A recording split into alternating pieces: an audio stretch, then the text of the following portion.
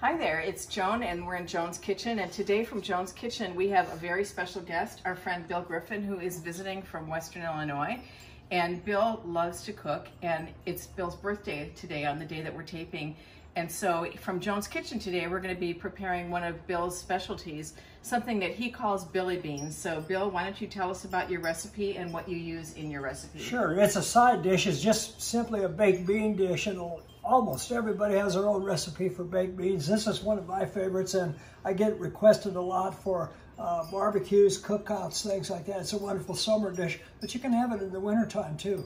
So anyway, we have quite a few ingredients here that we'll talk about. What we put in here to get ready is we'll use about a half of a regular sized pepper and a small to medium onion. For our meat today, we're using bacon that we had left over from breakfast yesterday, and you can also use ham cut up, diced up in smaller pieces, or my favorite actually sometimes is to use kielbasa, which I cook on the grill, and if I have leftover from that, I put it in a bag in the freezer, take it out when I'm ready for it, and put it right in the baked beans. And for those of you who don't know, kielbasa is like a smoked Polish sausage. So if you're looking for a kielbasa, they're usually in the butcher section, and it's in a plastic thing, and it's like a U-shaped big sausage. Good.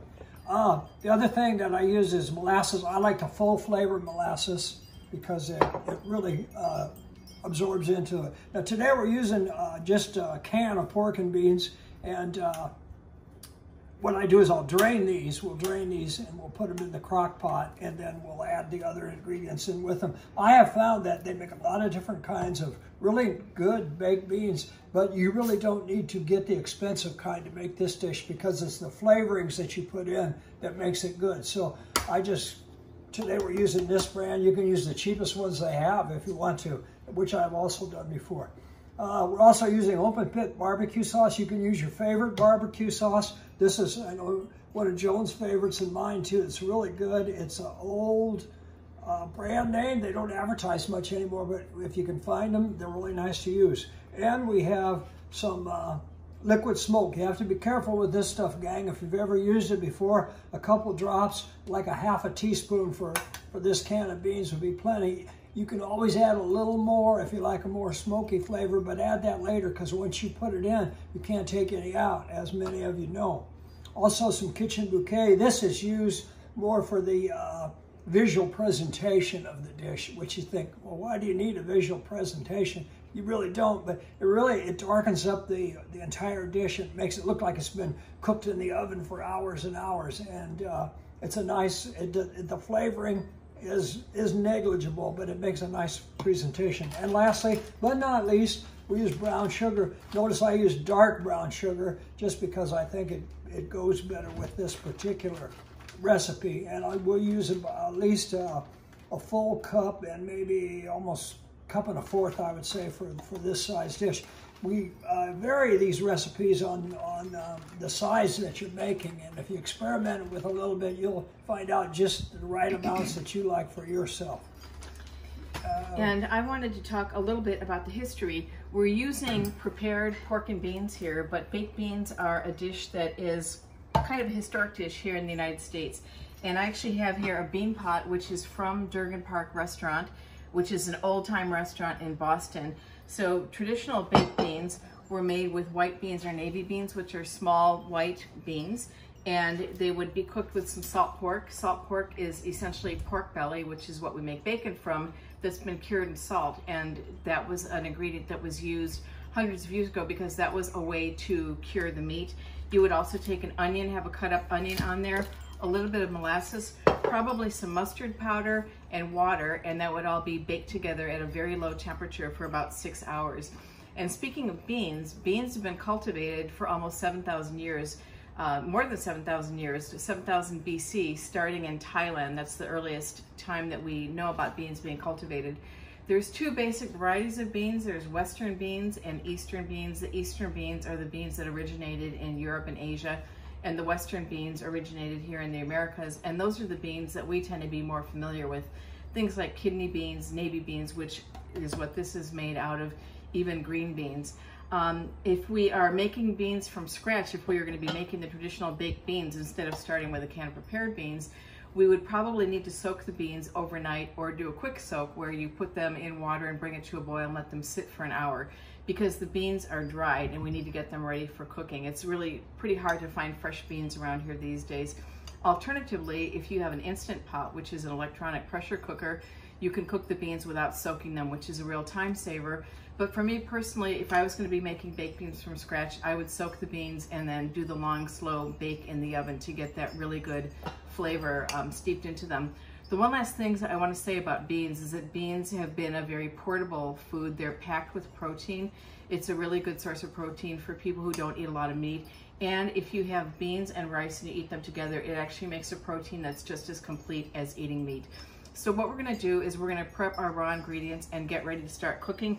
The one other little thing that we have here is some butter, and we're going to be sauteing the onion and the pepper in here before we put them in the pot to cook. And so we're going to get everything chopped up and ready to go. We'll be back to you when we're ready to start cooking. Okay, we're back.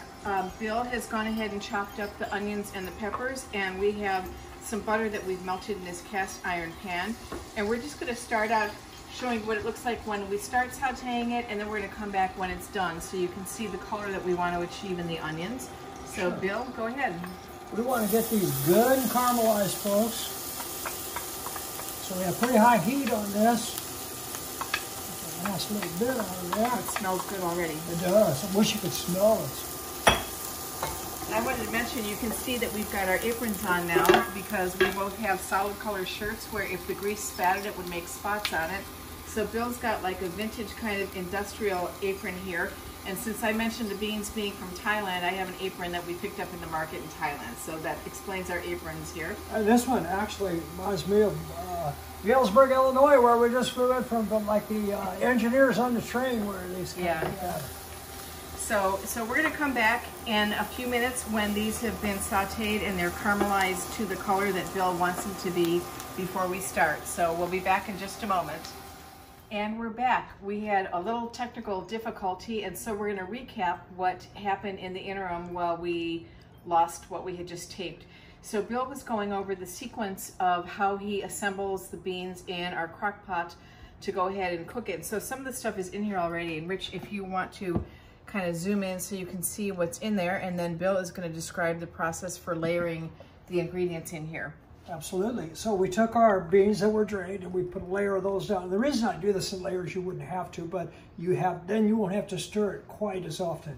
And while we're on that, and just before we really get going here, when you stir those beans, stir them as little as you can, because if you stir them too much, you find that they get what I call mushy. They kind of just get like the consistency of mashed potatoes. That you do not want. So we layer our beans in. We took our sauteed onions and peppers, delicious. We put in some of our seasonings. We put in our kitchen bouquet, and we put in our liquid smoke. And remember my little warning there, not too much. I put about maybe half as much liquid smoke as you think you'll need. You can always add some later, but you can't take any away. And then we put in some of our brown sugar, and we left enough to do another layer without the little spices, so I'm going to put in the rest of the beans right now. And I just wanted to mention, Bill had mentioned that we drained the beans. We did drain the beans. We did not rinse the beans. Right. So it's just getting some of the liquid out of it, but not all of it. And then we'll put in the rest of our brown sugar, and I'll sprinkle that around. Put in the rest of our barbecue sauce. Barbecue sauce, and again, you can experiment with some other things with this. I don't know if this got taped in the part that got erased accidentally, but you can use yellow mustard, you can use ketchup, and find the flavor. Don't be afraid to experiment with things. And then I'm going to put, I see we saved a little bit of the bacon. The bacon, yes. As Justin Wilson would say. Justin Wilson happens to be, everybody had their favorite cook they learned how to do some dishes from. And one of the guys who was not only a wonderful cook, but kind of a folklore legend kind of a person from Louisiana was Justin Wilson. And if you ever go down that way, or even on YouTube, I think you can still get some of his lessons. He's just a charming man from the South, has stories to tell about not only the dishes that he cooks, but a lot of the people down there. He's a hero in that area. And you would, if you look his cooking list shows up, watch a couple of them, you'll like him too. But anyway, now I'm going to do just a little bit of stirring, and I use a wooden spoon like this to do the stirring because I want to. I don't want to disturb those beans any more than I have to. I've found that in my family, when I've cooked these beans before, everybody always volunteers. Oh, you want me to stir those beans for you? You want me to stir those beans for you? I say, well, okay, but just lightly, carefully. And the reason they wanted to do it, they wanted to taste the spoon and see how they're doing, and then go rinse it off and ask again in about 5 minutes. No, you don't have to cook them that often. Now on the top, especially when they start to get done, I like to do this. And Richard, if you could zoom in again, I like to take this molasses and kind of make a little design on there like this. And then as it bakes in that way, it works out really well. And now we're going to fire up the heat on this thing. What I usually do with a crock pot is I'll start off at a higher heat. And I don't use a lid because I want it to evaporate. And that helps it thicken up. It's a good thing you said it because I'm armed here with the lid. I was ready to cover it up. I saw you reaching for that. But anyway, we'll start at a higher heat, and you can kind of feel the outside a little bit when it starts to get hot. Then we'll turn it down to a very low heat. You can cook these beans for anywhere from 2 or 3 hours to up to 4 or 5 or 6 hours. And just according to how the consistency looks, you'll know when you see them, when it looks right, when you can pick up the spoon and the beans look like they're ready to eat, which they don't right now, but they will when we get them. Let's get one more shot here what this looks like. It kind of looks like a mess right now, and Bill really wanted to let you know what they look like when you first put them in the pot and how different they're going to look when we're done cooking them. So we are going to be back in a few hours with the Billy beans ready to taste. Well, we are back here, and it's kind of the moment of truth. These Billy beans have been simmering in the crock pot for 4 hours. We started them out on high just to get the crock pot warmed up, and then we turned them to low, and Chef Bill here thought they were still running a little bit hot, so the last hour and a half or so we've been just keeping them on the keep warm setting, but they're still bubbling away. So cameraman, if you'd like to come over here and take a look in there. And Chef Bill has also sprinkled some molasses over the top in a little pattern. And Bill, I'm gonna hand this over to you so we can have a little taste here and see what we think. We'll sure do that. Before we get to that final taste, though, I would like to thank the Qualls, Richard and Joan, for allowing me to come in and join them in their kitchen and having this fun exercise. And I wish you guys could smell this. Because it does smell divine. The whole kitchen just smells real good. You already got a shot there. Well, so thank you for spending your birthday cooking beans in our kitchen. Hey. So let's dish up a little bit in here.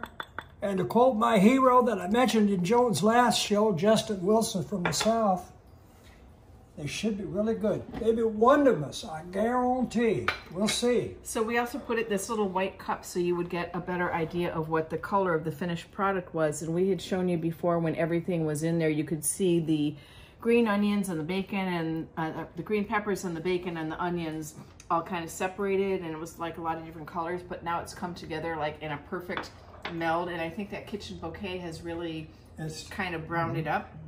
So I'm gonna go ahead and take a little taste here. After you. Delicious. If somebody asked me what was in it, I don't think that I would be able to identify. I would think that there was vinegar, which there is in the barbecue sauce that we use. And I think I could taste the bacon and the onion, but that's about it. One last tip, folks.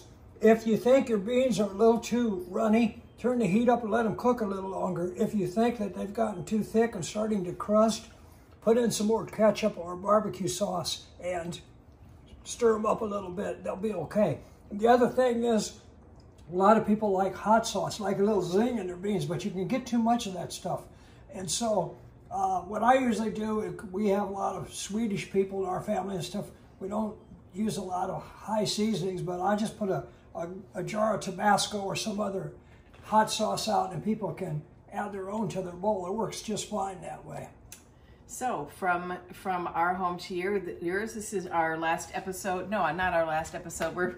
winding up here from Joan's kitchen, and we'll be back again, and Chef Bill may even be around to make another guest experience. So until next time, ciao. Thanks, for now. Everybody. God bless.